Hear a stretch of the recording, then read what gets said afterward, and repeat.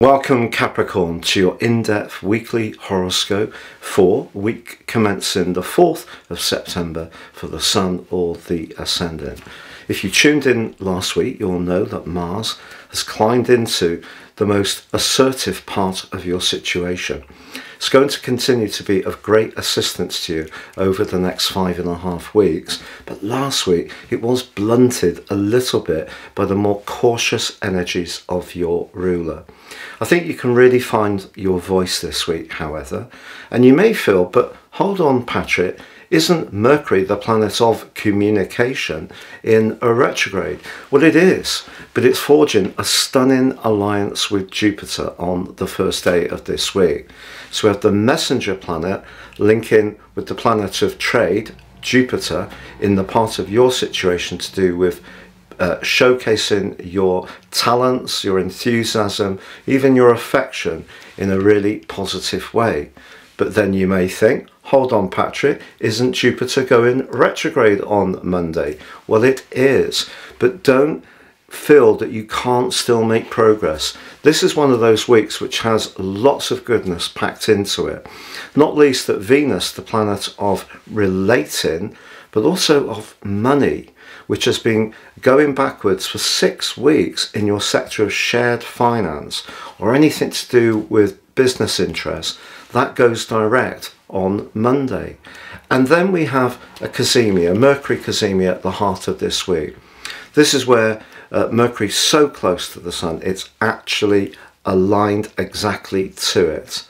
And so although Mercury is retrograde, this 9th house energy, especially for a cautious sign like yourself, is really urging you to be really quite enterprising, even buccaneering in your approach. In other words, have total belief in what you're trying to do, even if it is a little bit different, fresh, or for you, a bit outside your comfort zone.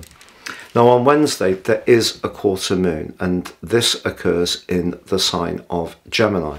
So this 6th, 9th house energy does give you a little bit of a conflict, because the 6th house is asking you to look after the nuts and bolts, make sure that all the chores are done, fulfill your obligations.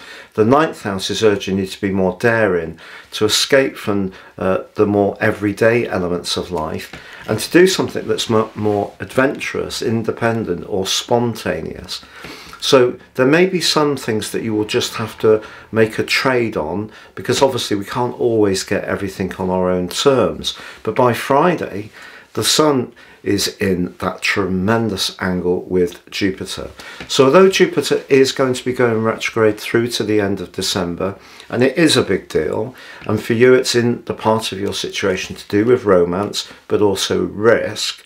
But Jupiter in Taurus is a wise owl. It's not as free-spirited, it's not so inclined to pile into situations without more forethought. So it's slowing down really speaks to that part of your nature which tends to be that much more careful in the way you approach things. And of course with Saturn, your ruler, in retrograde in the part of your situation to do with how you think and express your everyday ideas, everyday communication, you're not really in the space anyway to over egg the pudding. So just see Jupiter retrograde as something that could be a challenge. Of course it depends on the degrees and how it impacts on your personal planets in your natal chart. So it can lead to a slowing down. It depends on what house it's in your natal chart, not just the 5th house in this solar narrative. But by the end of the week, with the Sun and Jupiter in a 120-degree trine, pretty well the best aspect you can get in astrology, Jupiter gives us that self-belief. It can bring goodness to us. The trick with Jupiter is not just to assume it will happen, but I think that runs counter to your nature anyway. So Venus going direct, Jupiter linking brilliantly with Mercury. The Mercury Cazimi is going to magnify your imagination, especially if you're wanting to travel. Go on a course, apply for higher education, learn a language, learn how to play an instrument. Anything that gives you an opportunity to widen your horizons is really going to be emphasized in a very positive way this week. Now, I'd just like to remind you that you can watch your year 2024 deep dive forecast by clicking on the link beneath this video.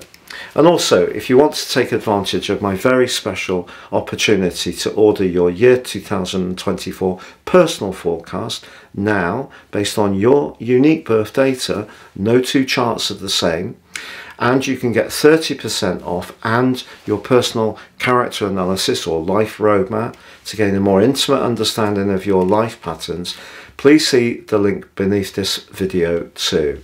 Thank you.